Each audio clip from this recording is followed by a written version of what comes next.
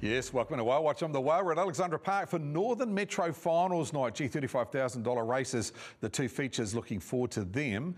But we've got to build a bank. Earlier on the program, race number 3. It's a combination of the maiden trotters and the one-win trotters here.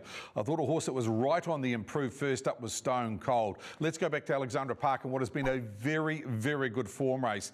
This is a race that was taken out by Ocean Eyes as we picked them up at the top of the lane. Ocean Eyes is in front. The horse I'm highlighting is in the pink with the black stars and the white, and that is Stone Cold. Just going between runners here.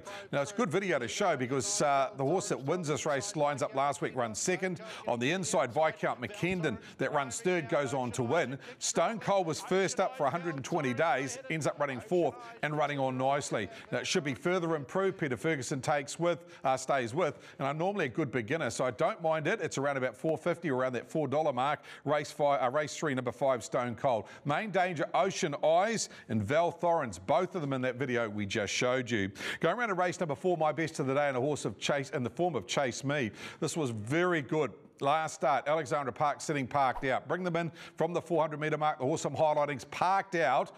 Outside some good ones here. That's I Got Chills in front, which is race rival again.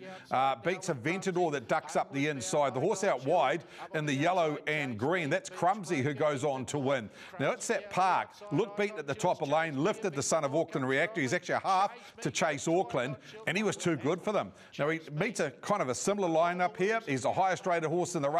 He is a 2-year-old, hasn't raced for 30 days, which worries me a little bit, but he's getting 240, and I think he's a very, very nice horse. Chase Me, Anna Donnelly, David Butcher, one of the best of the night in race number 4. Main danger, Dear God, was good to us last week. No reason why it can't back up, and Franco Santana. Going around later on in the program in race number 7, a horse that I think is at least an each-way bet and a little bit of value is Claude. I want to take you back 3 starts ago because this is a really strong field. In front here, Crystal Hackett Claude. The horse that's on its outside or about to sweep on it is Always Be Elite. Now, Always Be Elite was very good last week, beating Hawkeye Pierce.